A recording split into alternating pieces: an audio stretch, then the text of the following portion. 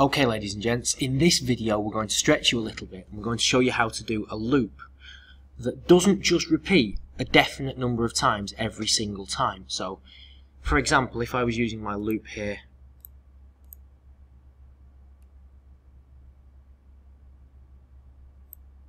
repeat, then this message would repeat 4 times. Every single time around the program, it would repeat 4 times. What we're going to do instead is we're going to use a different loop called, so I'll just drag that down to the bin, called a while loop. So here we go, while. There we are, there goes the bell again. So I'll just get rid of that true from there for the moment. And what we're going to do is we're going to set up a new variable up here, rename it, and I'm going to call it stop. So this is the variable that's going to tell our computer whether we want to stop or not. So we're going to set stop to be, and I think it'll be in logic, yes, false. There we go. Set stop to false. So in here, in our while loop, we're going to use a bit of logic again. And drag that in and clip it on. So while stop is equal, and again back to logic, to false, we're going to keep looping and keep showing this string hello world. And we're going to let the user choose when to stop the loop.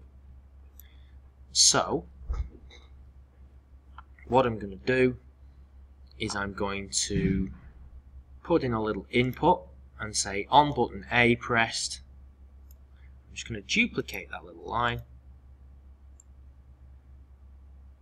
and I'm going to set stop to true. So when I press button A, it will change that stop variable to be true. This loop only happens while stop is false. So the moment it gets back, the moment it finishes showing that string and gets back to this check again, it'll see that stop is true and it won't do what's inside the loop anymore. We hope. Let's check it. So run.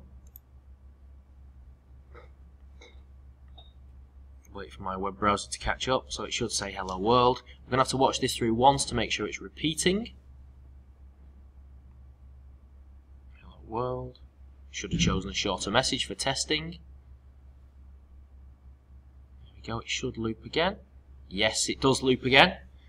So if I press button A now, that'll change stop to true.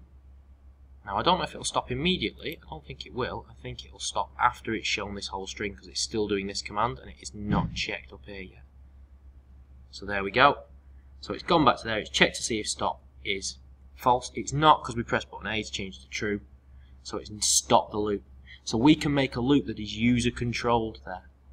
Your challenge is to use that and adapt it in a different way in a different program. Off you go.